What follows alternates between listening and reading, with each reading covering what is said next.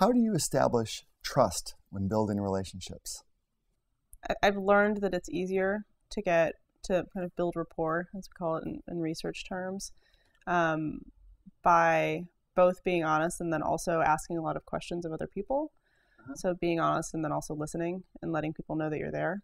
And I think that that's helped, at least in my personal relationships, like my relationship with John, my boyfriend, now fiance, which is weird to say on a camera.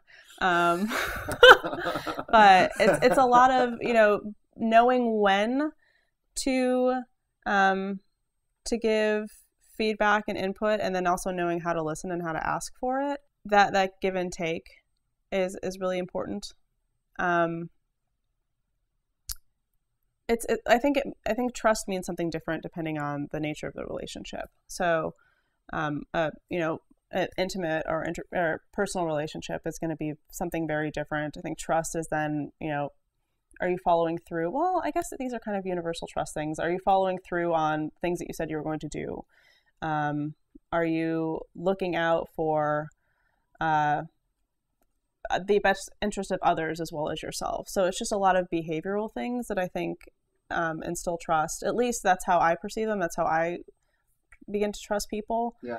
It's not necessarily about agreeing all the time and thinking that, this person's always going to agree with me and therefore I trust them. But it's more that I can count on them because they've displayed consistently responsible behavior in the past. So that's a really important one when at Frog. And I feel really fortunate right now because a lot of our creative leadership that's above me, I trust them. And I have that feeling where I know that they're thinking about things at a level that I would want to think about them in order to make an intelligent decision. And whether their decision is something I agree with or not, it's I know that they're coming from a good place and they have more information than I have.